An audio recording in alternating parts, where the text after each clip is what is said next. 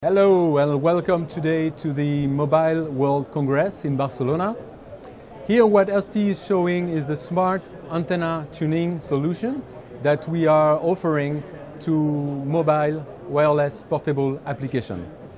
The demo here today that we show is one cell phone that has the technology we provide, and we are showing here on the screen the radio reception of the antenna and also the current consumption on the power amplifier. When the setup is in free space condition and the solution that we provide is not activated, when I approach my hand on the phone, what you do see is that we are starting to lose some bars, which means that the radio frequency are not transmitted correctly, and the current consumption is also increasing about 20 to 30%.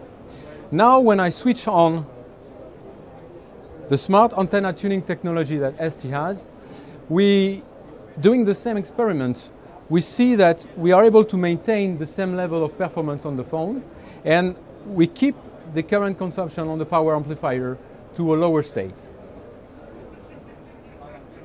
The solution that STMicroelectronics is offering has two main differentiated features. The first one is flexibility.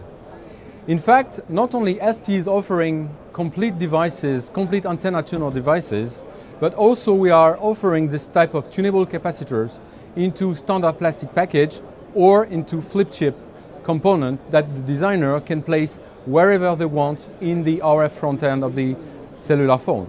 For instance, in the power amplifier or tunable filters, or even to create smart antennas.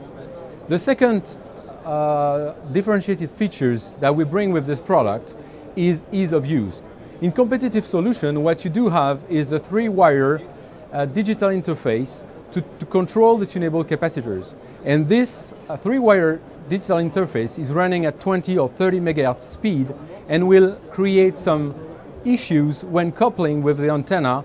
The antenna might be desensed by the high-speed signals. Contrary to this, the STMicroelectronics solution is only controlled by a single wire, low-speed analog signal. And this signals is generated by a controller that we call the antenna tuning circuit that is located far away from the RF section, can be controlled using the SPI or the latest MIPI RFFE interface.